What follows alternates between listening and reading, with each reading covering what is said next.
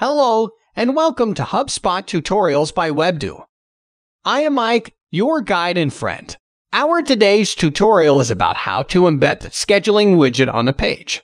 You can embed the scheduling widget on one of your pages to allow visitors to book time with you while they're on their site.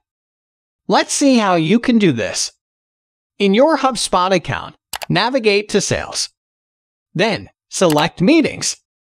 Hover over the meeting and click the Actions drop-down menu. Then select Embed.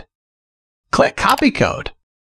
Paste this embed code into the code of your external pages to display the scheduling widget to visitors.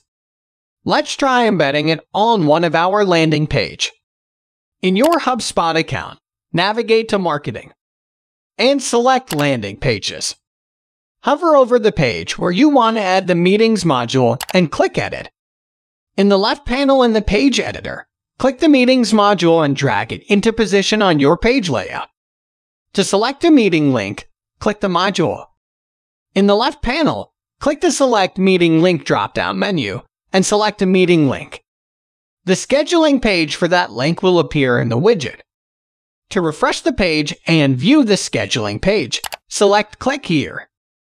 In the upper right, click Publish or Update to take your changes live.